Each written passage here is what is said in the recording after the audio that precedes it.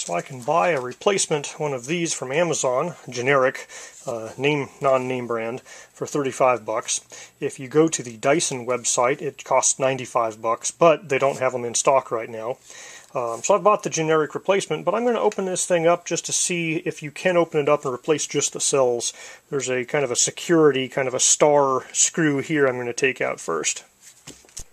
So you will need a security star bit. You don't need the one with a hole in it. There's not an actual peg in the middle of this thing. So any security bit would work. Any star bit would work here. But you do need a security bit for that particular screw. Alright, so after you take out the security screw here, I was able to put a small screwdriver in there and pry this open a bit. There's some tabs. You can see that hole there, and there's one on the other side as well. So this has tabs holding these things in place, and I'm hoping that by walking around the entire thing and prying things out, walking my screwdrivers around, I'll be able to pop these things open all the way around. I'm hoping it's just tabs holding it in all the way around. The hard bit's probably going to be getting around that corner. And obviously you can hear snapping and popping, and of course there's batteries in there that have some charge. They're too low to run the thing, but it has some charge. So you can see here this bit is popping out. And we're definitely going to be making a mess of the case doing this. And there might be some special tools that would let you do this without marring the case, but I tried my plastic spongers and they started snapping, so we're going to the metal screwdrivers at this point.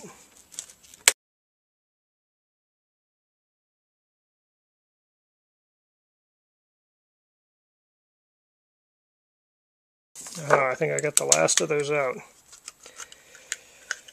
Alright, there we are. Oh, another security screw, so there's a security screw right there. Take that guy out, and I suspect this thing's going to slide out.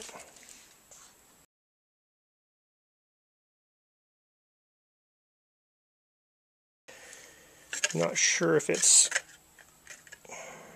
looks like a light guide. It goes from the LED out to these two things on the side here.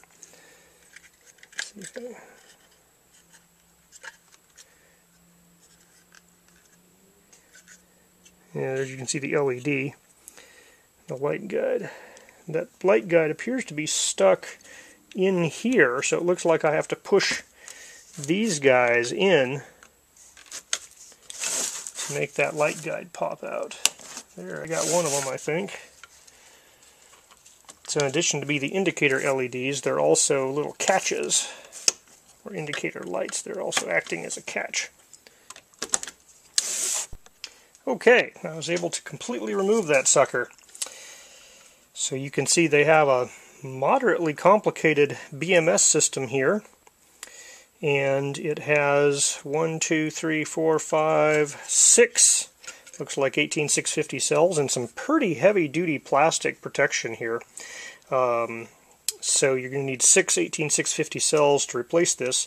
And I'm not entirely convinced that this guy won't shut the whole thing down when I disconnect the cells. It's certainly possible that when I disconnect these cells, the BMS detects that and says, hey, I'm not going to let you put in fake cells, and just shut it down. But I do have physical access, so it looks like, the case, I could snap it back together. It wouldn't be pretty.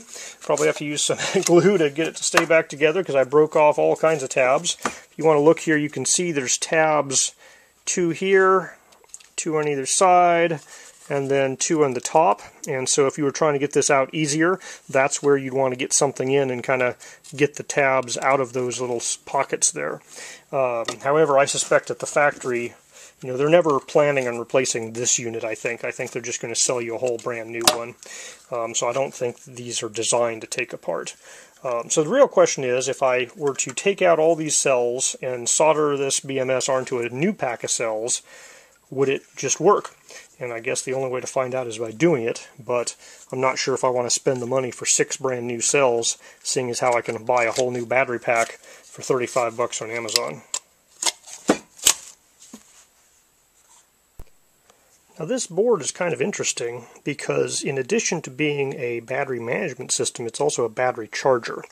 It has the black and white connectors coming in that are basically going to plug into a power source, and it will charge the cells from that, and presumably it will manage that charge appropriately and balance the cells. You can see it has sense leads, and they're pretty hefty sense leads to, each spot in the series pack, so it could definitely be doing some type of balance charging. It certainly can do sensing of each individual cell's voltage, and it turns on and off the motor through this connection. Has a little, the switch, so the brown and the blue connection goes to this switch. And it's kind of interesting because when you push this, it releases the switch.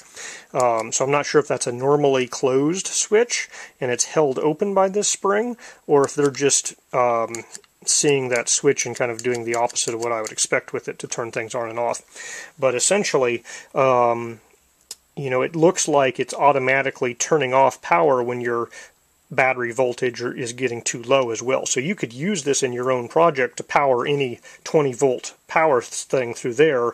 You'd have an on-off button all ready to go and a charger built in. So, that could be a useful board to be used with your own cells for some other project outside of the Dyson.